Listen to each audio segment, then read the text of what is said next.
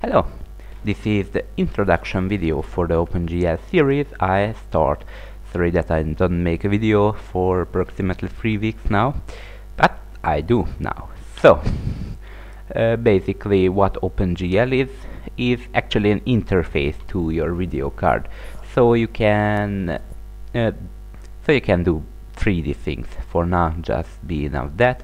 Okay, and if you want to program in 3D, you basically have two choices, OpenGL or DirectX, and the libraries which were built upon this, but I love to stay in low level, so in OpenGL or DirectX.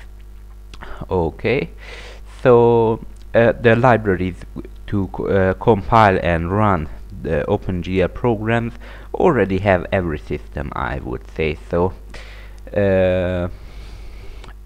So at least 1.1 is there, so it should be enough because we use quite old specification, but don't worry about that.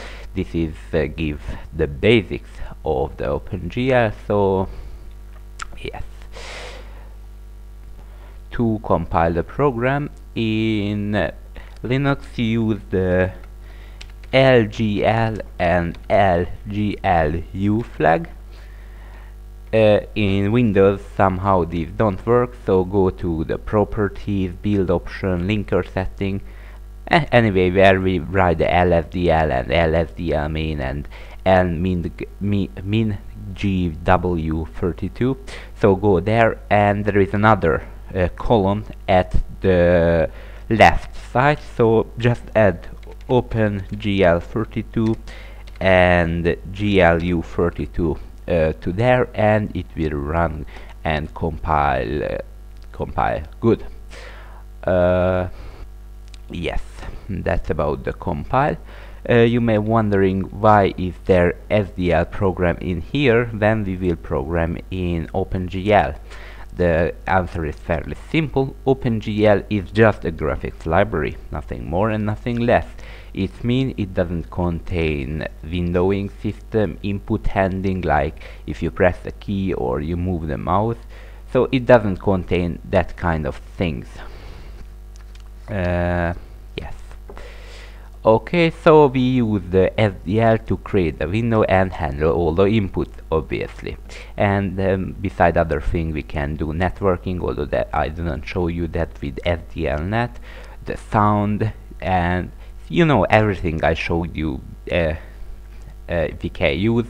And we just use the OpenGL to do the 3D drawing, basically. Alright, and OpenGL has several books out there, so if you want you can find maybe more in-depth explanations to things that I can show you in this video. Alright, and I want to show you tell you another site which contains video tutorials. This is the video tutorialsrock.com. okay, I think that's it. I put the link in the description, so you can look those videos, which will end up with a complete example program.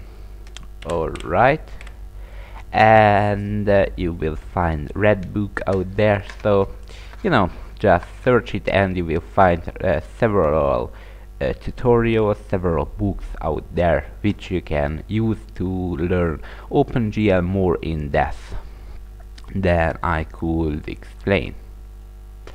If you don't want to use SDL, so you want to use some other graphics library, then that's okay, just you have to know what to change.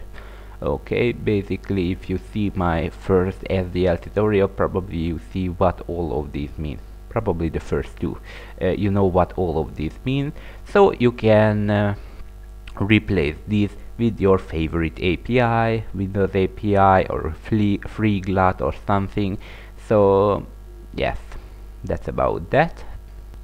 And I think it is enough for introduction, and let's go to work.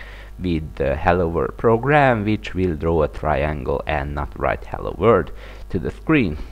Alright, so thank you for watching and have a great day as always.